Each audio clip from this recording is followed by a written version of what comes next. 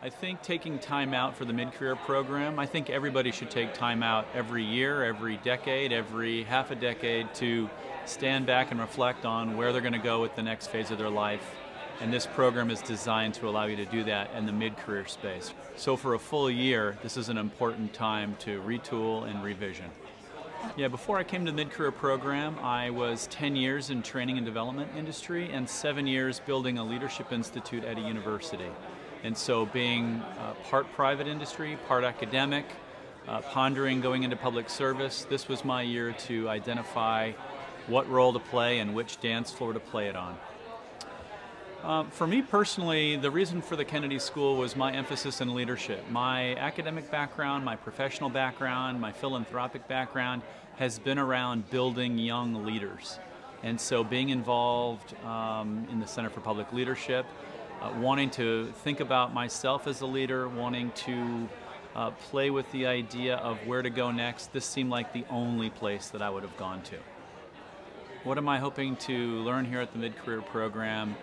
A lot of it has to do with networking with world-renowned people and identifying what great people are doing.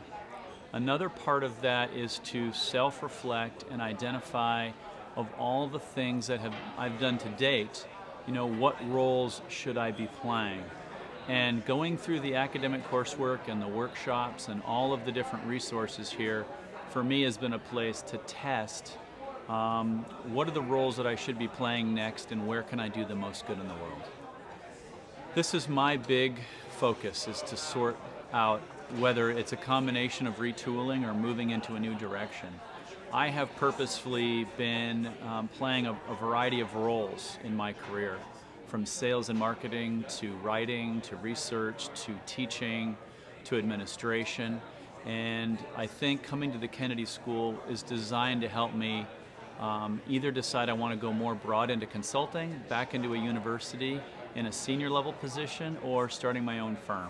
So everything I'm doing here is designed to open some doors and close others. My relationship with the faculty, I find them very approachable. The faculty are really here to serve the students. They're all very famous in what they do, they're very powerful in what they do, they're amazing in their content, and at the same time, they're ready to sit down with you and talk about where you want to go and how they can help you get there. So I think everyone can do better at developing their relationship with faculty, but I think at Harvard you absolutely can make that happen. My fellow students in the mid-career program, I can't say enough about. I am constantly amazed at their personal stories, their professional stories.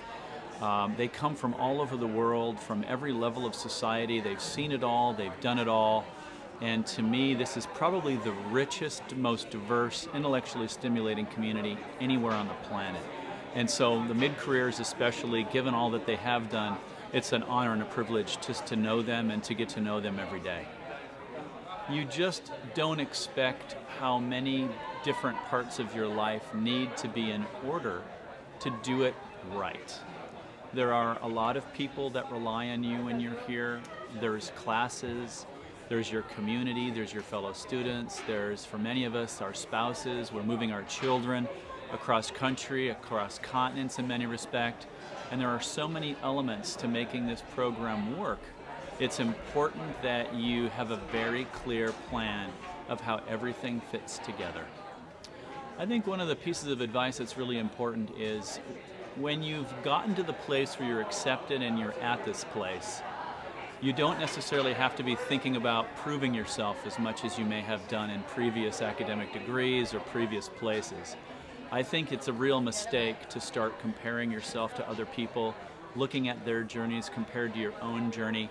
You really have to make the decision that when you're here, that you are here to learn, to grow, to advance your own knowledge, to network with others, be the best you can be, take the most out of it, and recognize you're never going to consume it all, you're never going to see it all, but you'll walk away here a different person when you came.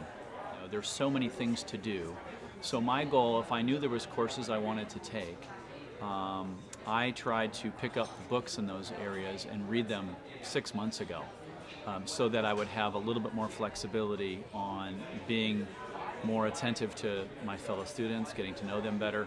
Even though I find that we're all heads down buried almost all the time, having a chance to pre-read and get to know the professors, the coursework, some of the old course package, it's not a bad thing to consider. And take care of your body.